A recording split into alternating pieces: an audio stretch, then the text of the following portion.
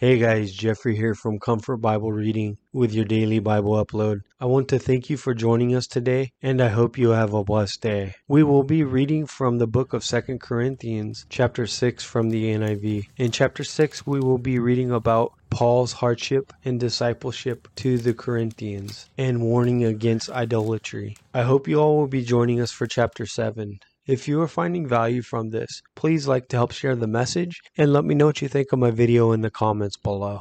As God's co-workers, we urge you not to receive God's grace in vain, for he says, "In the time of my favor I heard you, and in the day of my salvation I helped you." I tell you, now is the time of God's favor. Now is the day of salvation. We put no stumbling block in anyone's path, so that our ministry will not be discredited. Rather, as a servant of God, we commend ourselves in every way, in great endurance, in troubles, hardships, and distresses, in beatings, imprisonment, and riots, in hard work, sleepless nights, and hunger, in purity, understanding, patience, and kindness in the Holy Spirit, and in sincere love, in truthful speech, and in the power of God, with weapons of righteousness in the right hand and in the left, through glory and dishonor, bad report and good report, genuine yet regarded as impostors, known yet regarded as unknown,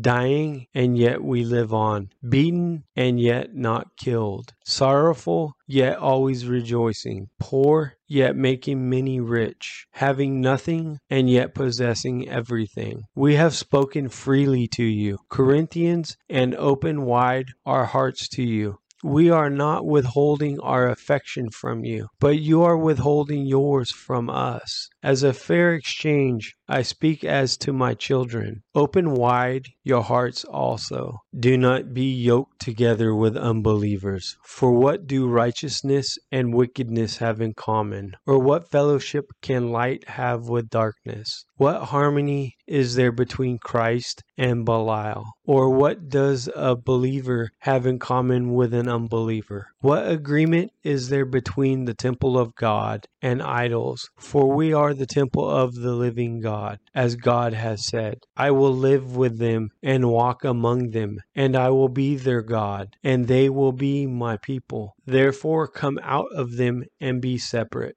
says the Lord.